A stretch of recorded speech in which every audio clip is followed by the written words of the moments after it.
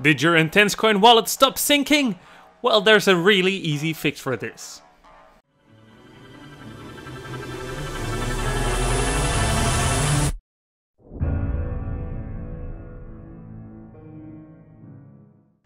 Okay, so first of all, we're gonna save or backup our wallet, let's say, onto our computer because we don't want to lose our coins. So what you're gonna do is go to File in the left top corner and you can see Backup Wallet. You just click Backup Wallet. You can store it anywhere you want. You can store it in your music, videos, whatever you want. Just call it Backup or something and hit Save. So we're sure that we can find our wallet back if something goes wrong. So we saved it, and what we're gonna do now, as you can see, the synchronization has been stuck on block 520,000. So what we're gonna do is just close off our wallet, and it's gonna save the data. And what we're gonna do next is we're gonna go to the IntenseCoin website.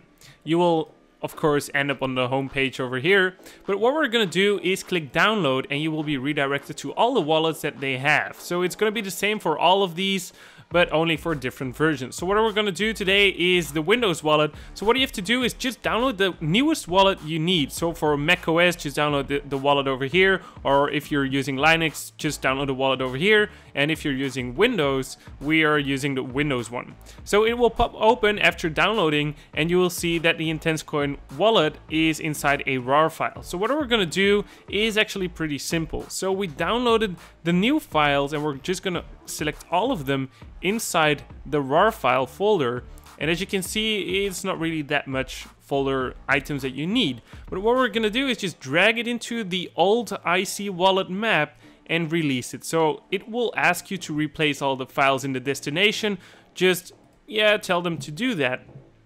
And after that, you can close up the new IntenseCoin wallet that we downloaded, and your wallet is updated. So what you're gonna do now is just open it up and run the intensecoin.exe once again, and it's gonna tell you it's a danger, but you're gonna just say like run anyway, and that's when your wallet is gonna relaunch and start synchronizing with the new blockchain.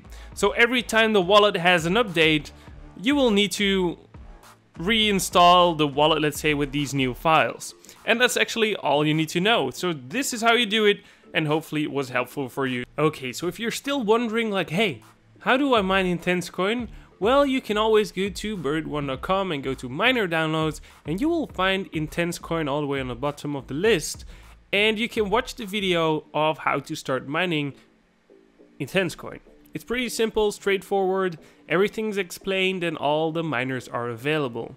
If you're having issues with antiviruses, that's actually because hackers are using the same algorithm as Monero is using to hack your computer. So that's why every single antivirus is going to be like, hey, that's the virus everyone's being hacked with. And yeah, it's kind of a problem for most people, but don't worry about it.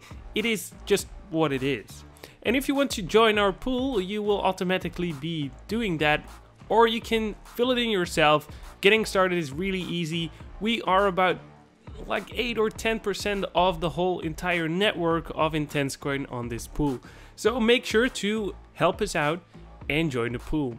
And I'm telling you, the profits are pretty crazy. So I hope you all enjoyed this video today, and I see you guys in the next one.